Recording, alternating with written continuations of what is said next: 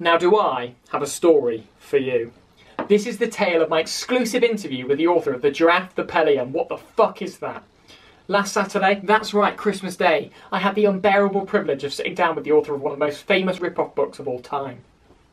Somersault Curry, an infamous con merchant and exotic dancer, often plagiarises their work, but people still buy their stuff because it slaps harder than Roald Dahl leaving his cancer-suffering wife.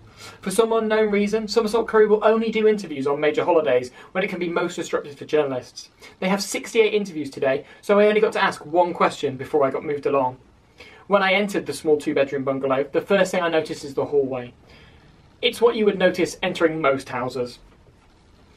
Beyond that, it's pretty much room after room of similar designed spaces, a lounge, a kitchen, a washer room, a fancy downstairs bathroom, mid-sized garden and stairs that I'm not allowed up. Now the scene has been set for you.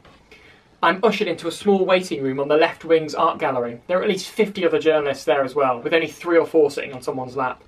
There were plenty of chairs to go around, so I really didn't understand why they'd need to do that. I take residence on a slim-framed wooden-esque journalist from the Sunday Times, who is himself sitting on a chair. I get no pushback from this. I take a moment to think about the list of questions that I had prepared to ask this divisive author. I remember that I've left my notebook in my other journalist. Exasperated, I strained to think what my question could be, and then it came to me. What the fuck is it? I've read the book, as have we all, and it's never actually explained what the fuck it is. I smile smugly, knowing that this is the question all readers will want to know. I peer over my peers' notebook edge to see what they're asking. What's your favourite curry? How do you intend to dodge these fresh copyright claims? Are the French overstaying their welcome in the Gulf? Standard journalistic rubbish. My name is called. Gleefully, I walk past people who've been here way before me. I imagine it's because I wouldn't stop screaming. Ah! I enter the small study. Leather seats, thick lush carpet and a glorious oak desk. Fit for a king are what greets me, which is weird because I've never heard furniture talk before. This is real opulent wealth before me. Crouched down, upside down in the rafters, is Somersault Curry. Hello, I said. My career has been leading up to this moment. Please, can I take a seat?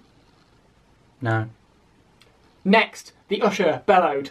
I'm quickly escorted through a side door and through what seems to be a multi-storey car park but empty. I get outside. Was it raining blood before? I can't remember. I go home and I eat Christmas dinner. And there, we have it folks, the answer to the question we all wanted to know. Can I sit down? And the answer is no.